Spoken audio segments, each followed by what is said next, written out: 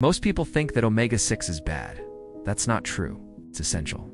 The real problem? We're eating far too much of it and not enough omega-3. Omega-6 is found in a wide range of foods, especially processed snacks, deep-fried takeaways, animal meat and dairy, and common cooking oils like sunflower, corn, soybean, and vegetable oil blends.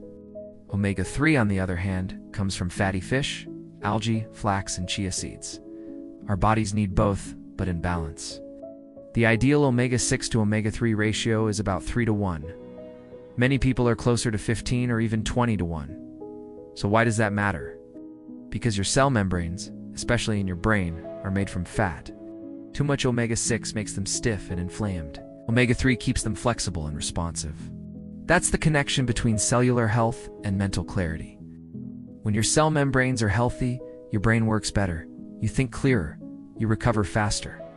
You feel more in control. You can use a simple dried blood test to check your omega-6 to omega-3 ratio. Don't demonize omega-6. Just fix the balance. Until next time.